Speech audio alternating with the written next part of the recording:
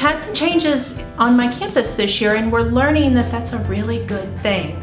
It's stretching us and it's growing us, and it's helping us to become better educators. And a few of the ways that I've had to change this year, which I'm really glad that I needed to do it, I've been leading professional development, not only on my campus, but district-wide. I've been co-teaching a lot this year. I've been able to get out of the library and go into the classrooms.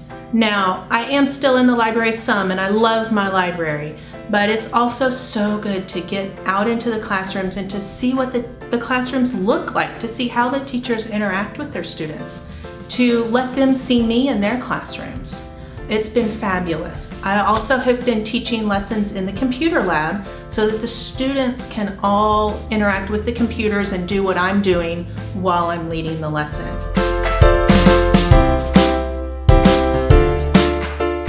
Go to the grade levels when they're having their planning meetings. I'll usually sit down with the English language arts groups, and they just kind of tell me what they're planning on teaching. And then I can make suggestions for resources or websites or databases, or I can extend their lesson in my library lesson when they come into the library. And my teachers have loved it. The feedback has been fabulous on that this year.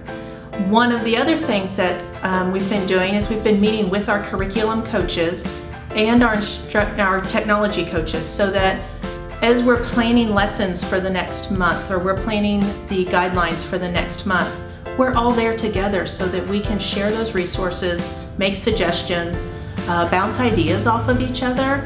And it's such a benefit for our teachers so that they have all their resources in one place. And then of course that benefits our students.